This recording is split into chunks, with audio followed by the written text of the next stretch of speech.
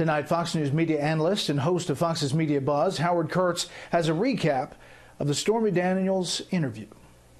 This is not a Me Too. I was not a victim. I've never said I was a victim. Stormy Daniels, as expected, told CBS's Anderson Cooper that she had a one-time sexual encounter with Donald Trump a dozen years ago.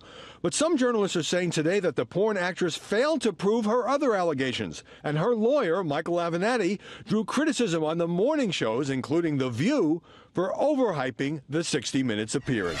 Avenatti had tweeted a picture of a CD implying his client might have photos or texts involving Trump, but she refused to discuss that on CBS.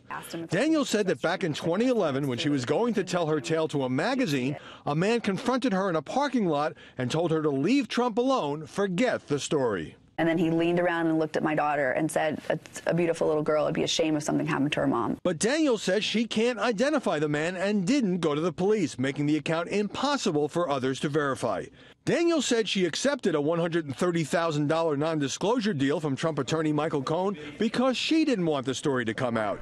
And she said she later felt pressured as recently as January into releasing statements denying any affair. As a matter of fact, the exact sentence used was, "They can make your life hell in many different ways." They being? I'm not exactly sure who they were. I believe it to be Michael Cohen. That speculation led Cohen to strongly deny any involvement in any pressure and his lawyer to send her a cease and desist letter. And today, a White House denial. He's denied the accusations that she made last night and has been consistent in doing so. She is not. And late today in California, Stormy Daniels' attorney expanded her legal complaint to accuse presidential attorney Michael Cohen of defamation. 60 Minutes scored its biggest ratings in a decade, and the Daniels suit and litigation by other accusers might lead to legal complications for the president. But in the court of public opinion, the Stormy sit-down didn't seem to move the needle.